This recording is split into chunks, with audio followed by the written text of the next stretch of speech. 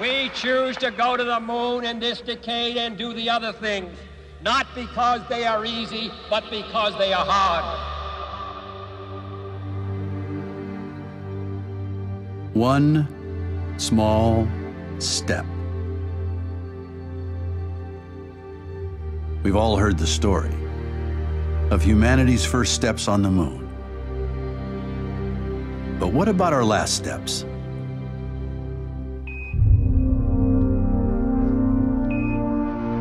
This is Gene, and as I take man's last step from the surface for some time to come, but we believe not too long into the future, America's challenge of today has forged man's destiny of tomorrow.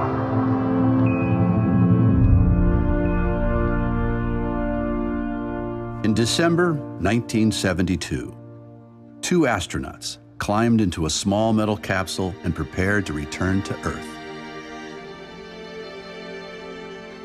The Apollo 17 crew included the first scientists to set foot on the moon, and the astronauts spent more than 3 days exploring.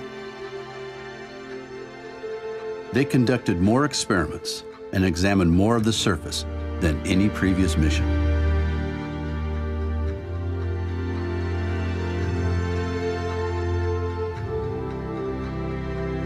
This concluded the Apollo program.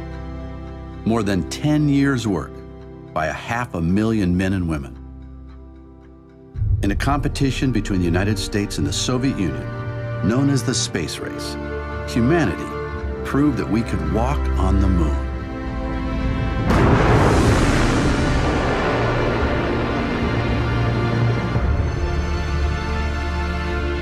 When the Apollo 17 astronauts blasted off, most people thought we would return soon. But we didn't. Apollo hardware sits abandoned on the lunar surface for more than 40 years now, relics of another time. For many of us, the space race seems like ancient history.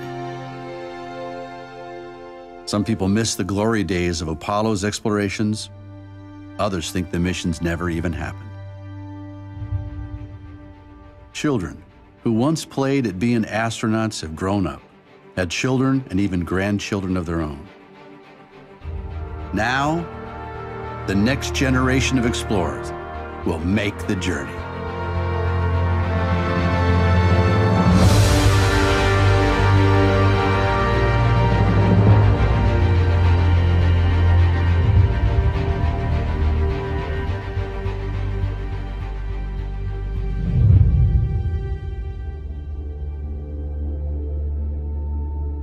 Before humans venture into space, we send our robotic explorers to help us learn what challenges we will face.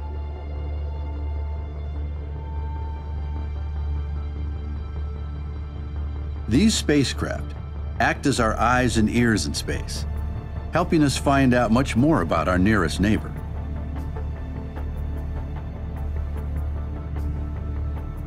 One of the earliest missions, Ranger 9, sent home thousands of images of the moon's surface in the moments before it deliberately crashed. It gave us the first detailed pictures of mountains and craters, helping us identify good landing sites.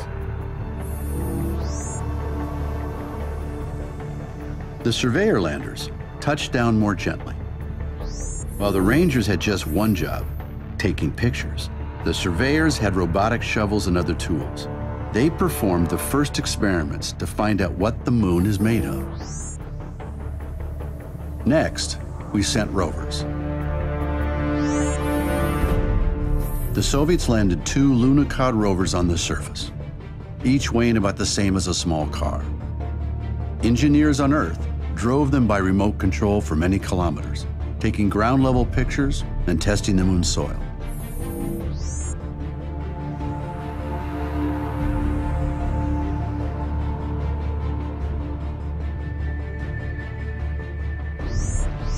Scientists today still study data and samples from these historic missions. But these early visitors mostly told us about the small areas where they touched down. To get a bigger picture, we need to look at the moon from orbit. NASA and the European Space Agency have sent spacecraft to orbit the moon. And recently, China, India, and Japan have done the same. From orbit, these spacecraft have mapped the moon, cataloged chemicals on its surface, and even measured tiny changes in gravity from one place to another. A traveler to the moon experiences a smaller pull of gravity than on Earth, only 1/6 of what you're feeling right now. A visitor might also be shaken by moonquakes, which can start deep inside the moon.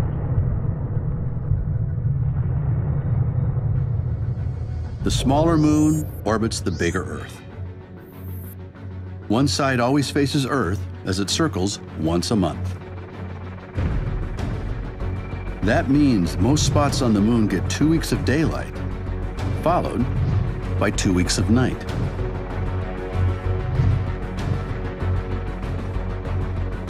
With no atmosphere to trap the sun's heat, temperatures can rise to more than 100 degrees Celsius, then drop to minus 150 degrees Celsius. A visitor to the moon needs to deal with this wide range of temperatures. But not every spot on the moon goes through such extremes. Near the poles, some mountains receive sunlight all the time, and some deep craters always remain in the dark. One spacecraft, called the L-Cross, went on a one-way mission to slam into one of these dark craters. The impact lifted up a cloud of material that had been hidden from the sunlight for billions of years. Inside this cloud, the L-Cross detectors discovered pure, frozen water. Water at the poles can help people to live on the moon. We can drink water, of course, use it for growing food, and also break it down into oxygen and hydrogen. Obviously, we need oxygen to breathe, but we can also use oxygen and hydrogen as rocket fuel. The moon has other resources too, including aluminum, iron, gold, even platinum. These can help us out here on Earth, help us survive on the moon, and help us venture to other worlds and beyond. But the moon lies far from Earth, and governments have spent tens of billions of dollars to travel there. Can we find a better, more economical way? What would motivate people to start a new space race? For centuries, people have created prizes to encourage exploration. In the 18th century, the British government offered a reward to improve navigation and to make ocean voyages safer. Nearly 100 years ago, New York hotel owner Raymond Ortigue offered a prize to the first person to fly across the Atlantic non-stop, a first step toward creating global commercial airlines.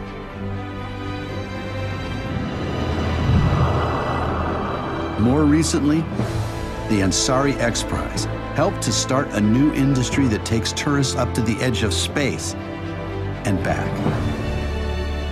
Such prizes have successfully opened up frontiers of opportunity and changed civilization in unpredicted, innovative ways. So what prize could bring us together to go back to the moon? How can we harness the enthusiasm, resources, and know-how that exist all around the globe? For such a difficult project, you need a big prize and a big vision. The Google Lunar X Prize has inspired people from around the globe to join a new era of lunar exploration. This $30 million competition will stimulate a new generation of engineers, scientists, and entrepreneurs to think about space as a place to do business, to innovate, and to change the world. So, what do you have to do to win the Google Lunar X Prize? The first challenge is to escape the Earth's gravity. The force that keeps us all grounded works against the spacecraft launch. You want to keep your spacecraft small and lightweight, so you spend as little energy as possible fighting Earth's gravity.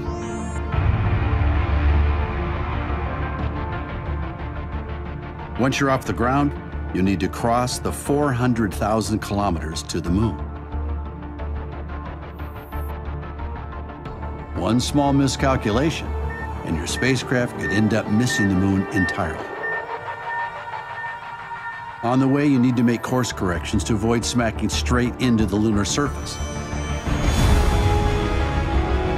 To get into lunar orbit or begin your descent to the moon's surface, you need to slow down. Slowing down requires firing engines at exactly the right moment for the right length of time, so you need precise calculations to end up in orbit. Then you need to find some place to land. You'll probably want to avoid rocky hills and craters and land someplace flat. After making it to the surface, your craft has to either take off again or release a rover or smaller hopper. Then, whether it flies, hops, rolls, or roves, your spacecraft has to travel a distance of 500 meters. To claim the Google Lunar X Prize, you must now initiate your mooncast, take video and pictures, and send them back to Earth so we can all share what your spacecraft can see.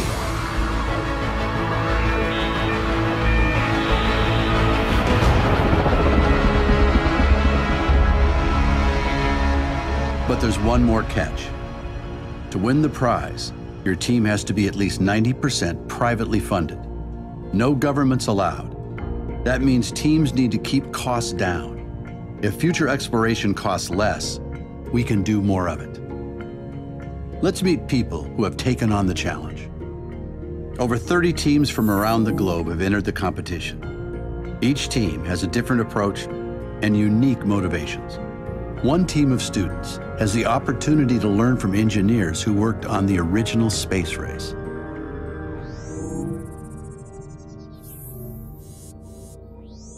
I'm Ruben with Team Omega Envoy. We are in Orlando, Florida, and our rover name is Sagan. And the cool thing about Sagan is that students are getting to design the rover, and they're also building it. So they get to send a piece of them to the moon.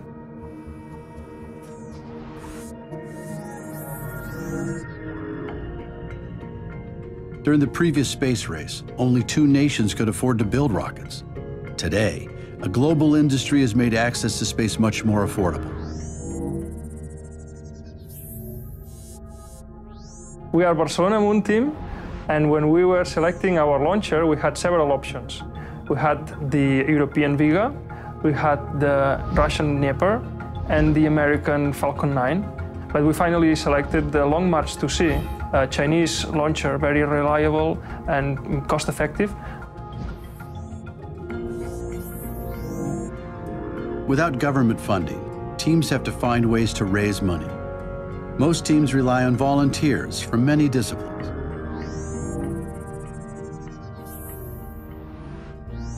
At SpaceL, we are mostly, 95% of us are volunteers, engineers from many fields, aerodynamics, mechanics, and so on. And there's me, I'm a neuroscientist. For the last 10 years, I was studying the brain, how the brain produces movements. In the spacecraft, it's the same. Inputs are getting inside from different sensors, getting processed, and then a command is issued to the engines just instead of the muscles. Keeping the mass of a spacecraft small reduces the cost of a launch, forcing teams to explore compact and creative designs.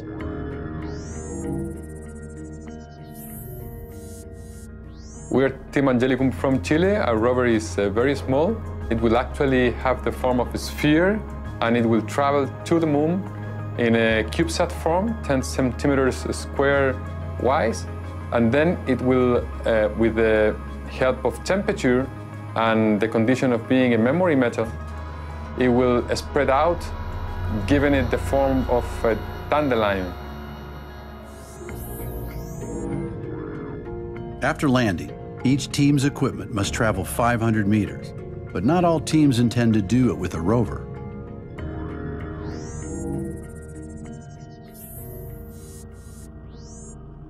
The Penn State Lunar Alliance spacecraft has been designed to be as simple as possible.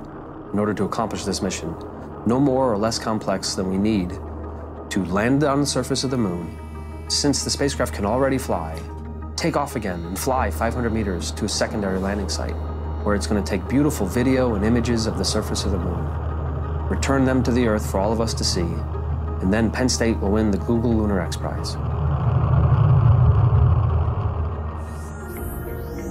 Some of the spacecraft's finely tuned sensors will give us a new look at previous landing sites, perhaps winning the Heritage Bonus Prize in the process.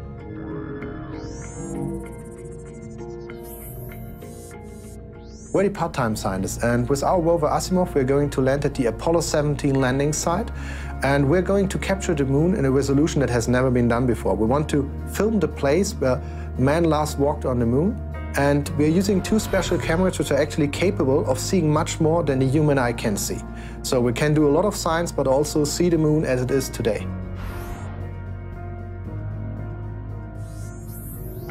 The Google Lunar X Prize offers an incentive to get to the moon, but many of the teams are investing in technologies that will allow us to stay permanently.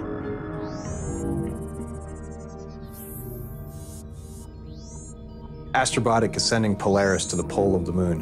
One of the major challenges is when the sun is out, it's hot. When the sun sets, it's very cold. The cold can get down to liquid nitrogen temperatures, which is many, many, many degrees below zero. We've found technologies and are developing technologies that can survive that night and start up when the sun comes up the next day. And that's a big deal because it changes a surface mission from a 12-day expedition to something that could last Earth years, which is something that hasn't been possible on the surface of the moon yet.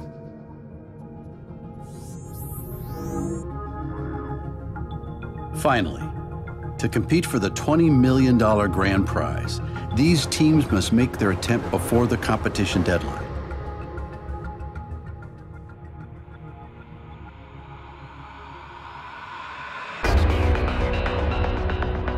Before launch, these teams will have tested each and every component. Every gram must earn its place. They'll run each calculation over and over again. Each team knows they'll only get one chance, one shot at the moon. 5, 4, 3, 2, 1, 0. At 94%, normal throttle, most of the flight 104.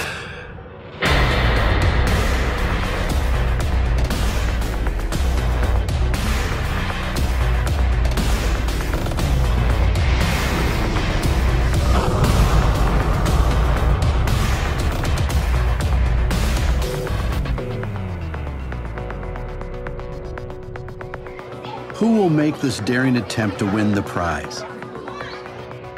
Which spacecraft will survive the 400,000-kilometer journey?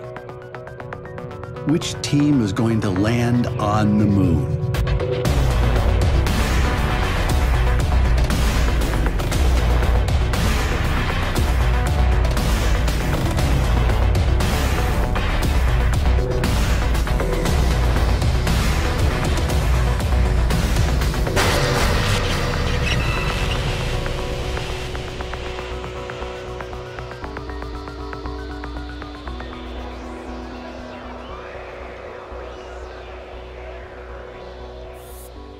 Connection to lander lost.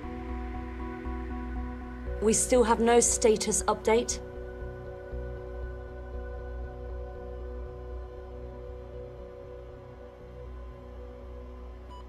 Signal acquired. Confirmed. We're down safe and on the moon. Well done, guys.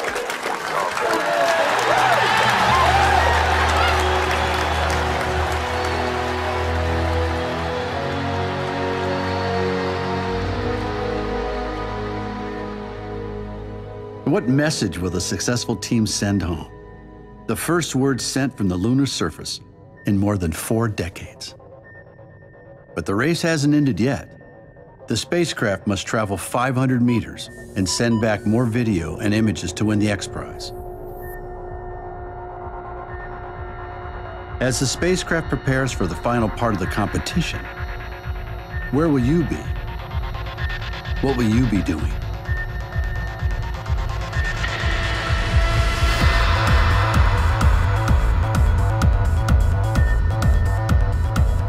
Will you be cheering on your team?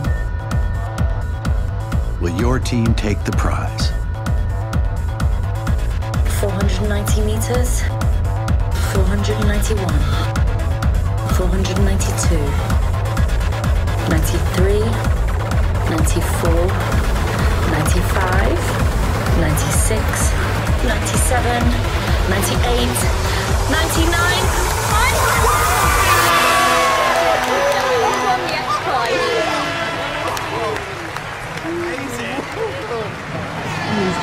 The people in the X Prize have been moved.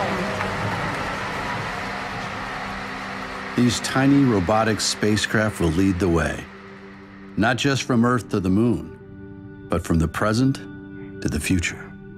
I can't believe how far we had to walk, but we found it. And still in the same spot where it won the X Prize. Huh, I thought it would be bigger. Hey, it had some tough competition to win the prize. Sometimes smaller is better. This is so cool. I love my room. Sarah will be so jealous when she finds out we've been here. Our robots will lead the way, but they'll soon need humans to help explore our sister world.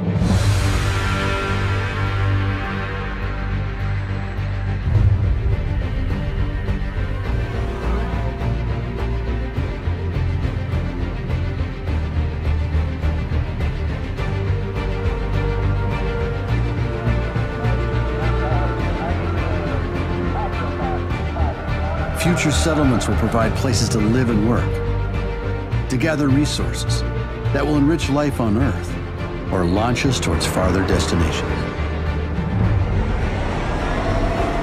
Okay, Team 3, do you need any assistance? No, we're done here. Just a minor repair. We'll be done in 5. Great. We'll check back with you. Perhaps some of the problems we face here on Earth can find solutions out here, on the moon or elsewhere in space.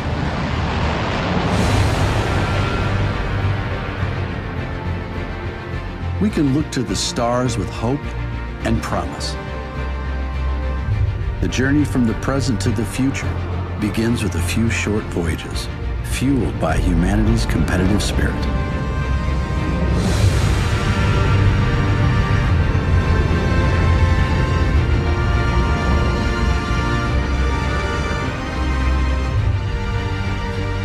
These expeditions will take us back to the moon.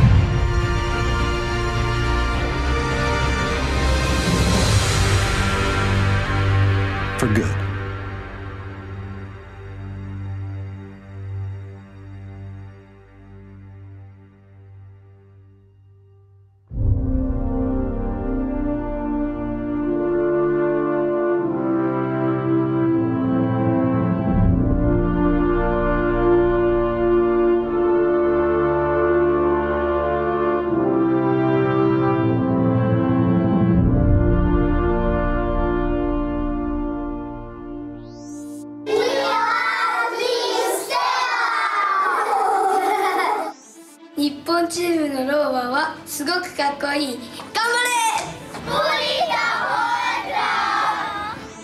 Y son los mejores, el Team Angelicum va a llegar a la luna. I would like that Barcelona moon team will reach the moon. Because our own team. We love the Lunar Lions who are bringing Penn State to the moon.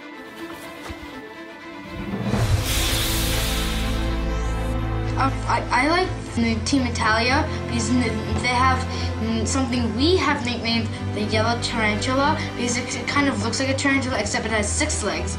We love Team Astronauts! I think if I was in the competition, I would win.